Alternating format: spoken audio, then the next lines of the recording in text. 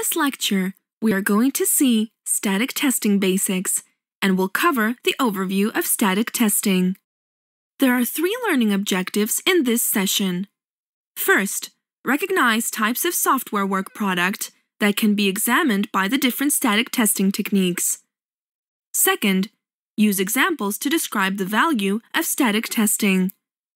And third, explain the difference between static and dynamic techniques, considering objectives, types of defects to be identified, and the role of these techniques within the software lifecycle.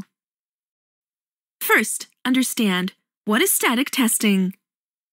Testing a work product without the work product being executed.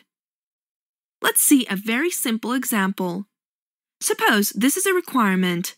Light shall glow red once sensor detect 150 km per hour. I'm sure you found the defect in the requirement. First, spelling of sensor is wrong, and unit of temperature is mentioned as kilometer per hour instead of degree. We found these defects just by reading requirement. Such type of testing is called static testing and is defined as testing a work product without the work product being executed. We can perform static testing in 2 ways, and the 2 different ways are manual examination and tool-driven evaluation. Example of manual evaluation is reviews, and tool-driven evaluation is static analysis. We saw this example where we read the requirement and found few mistakes.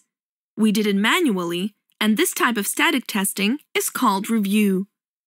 Whereas if there is a software which can find spelling mistakes and provide the report directly, then such testing is called tool-driven examination, because tool helped us to find the mistake. This comes under static analysis.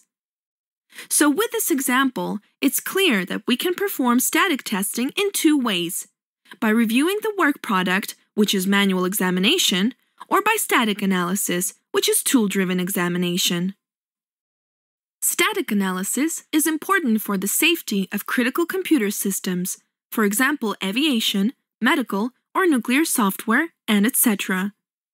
Second example is security testing, like in banking domain. And the last point is static analysis is also often incorporated into automated software, build, and distribution tools, for example, in agile development, continuous delivery, and continuous deployment.